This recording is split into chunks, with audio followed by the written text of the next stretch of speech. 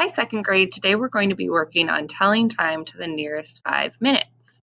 Let's get started by taking a look at this pattern. What are you noticing? I notice that it starts with 5 and goes 5, 10, 15, something, something, something, 35, something, something, 50, something, 60. I'm looking at these first three numbers and I'm noticing that it's going up by 5 each time. So I think that we're skip counting by 5s. If we were, what would that sound like? It would sound like 5, 10, 15, 20, 25, 30, 35, 40, 45, 50, 55, 60. Now I want you to think about how this pattern that you are so good at is just the same as this pattern that goes around our clock.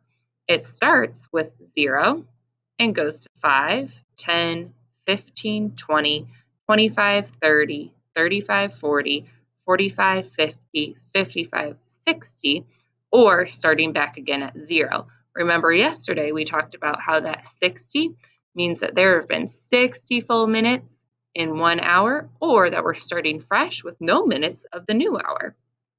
Keep these times in mind as we look at our clocks.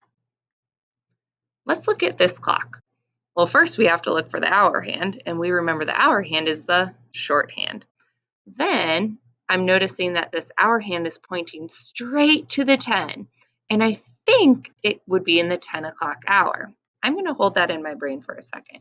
We have to check the minute hand first before we're sure it's 10 o'clock. Now, if I'm looking at the long minute hand, it's pointing straight to the 1. And I remember when we're counting for the minutes, we know that the large numbers, we count by 5. So we would say this is 5. So now, if it were 10:05, does that seem to make sense? I think so, because the hour hand is straight to that 10, and the minute hands let me know that it's just the beginning of the 10 o'clock hour. This is how we would write 10:05.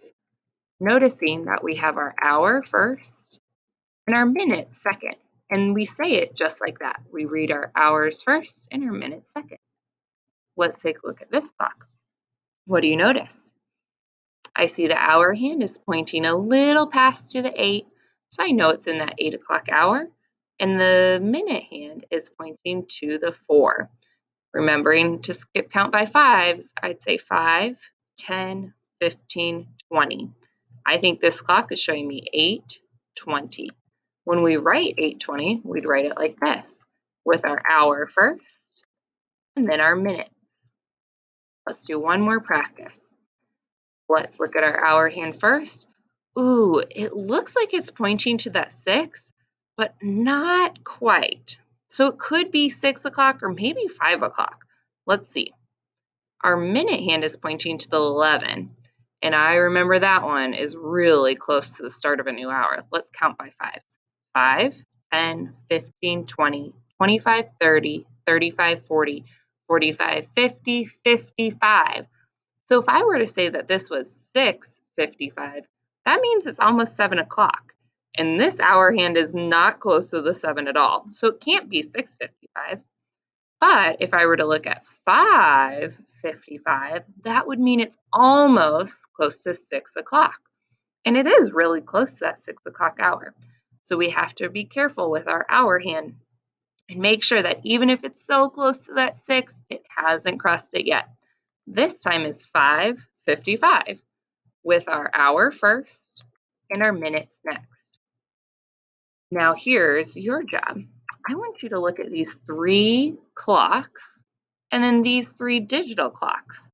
I want you to match the clock on top with one of the clocks at the bottom.